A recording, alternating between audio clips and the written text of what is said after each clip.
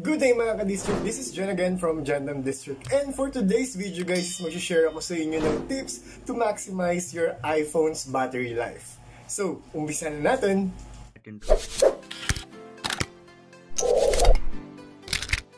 Alright, ang kauna-unahan natin guys na tip is i-turn off natin yung app background refresh. So, paano ba natin gagawin yun? What we need to do guys is go to the settings of your phone, look for general, then on the general page you just need to scroll down a little bit and then look for app background refresh or background app refresh, and then there will be an option there, you just need to click on it and then select off. Second, ang sunod natin gagawin guys, we need to turn off Seri. Kung hindi naman natin siya ginagamit, let's turn it off na lang. Nagko-consume pa rin kasi siya ng battery life.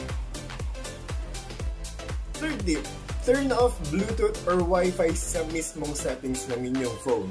Guys, actually, pag tinurn off nyo lang yung Wi-Fi or yung Bluetooth dun sa control panel, magdi-disconnect lang siya. Pero naka-on pa rin siya. Kaya what we need to do is make sure na naka-turn off yun successfully by going to the settings of your phone.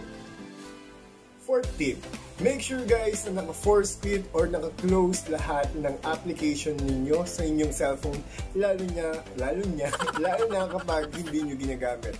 Nagko-consume pa rin kasi ito ng battery life ninyo.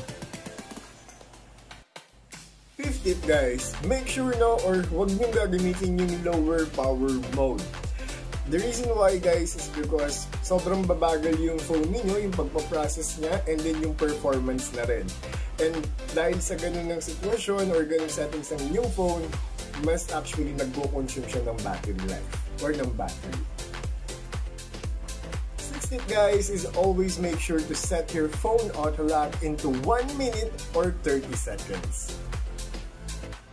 Seventh tip guys is to always make sure to bring a power bank and then yung legit or original na power cable ng inyong phone para hindi rin kayo basta-bastang malulobat or para hindi nyo i-turn on yung lower power mode kasi nga nakaka-drain siya ng battery pa rin.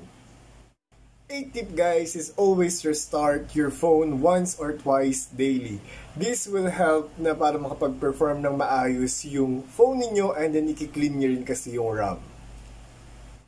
Ninth tip guys is always make sure to turn off yung raise to wake up. Kasi every time na i-raise siya, syempre magko-consume yun ng battery dahil magbubukas yung inyong phone.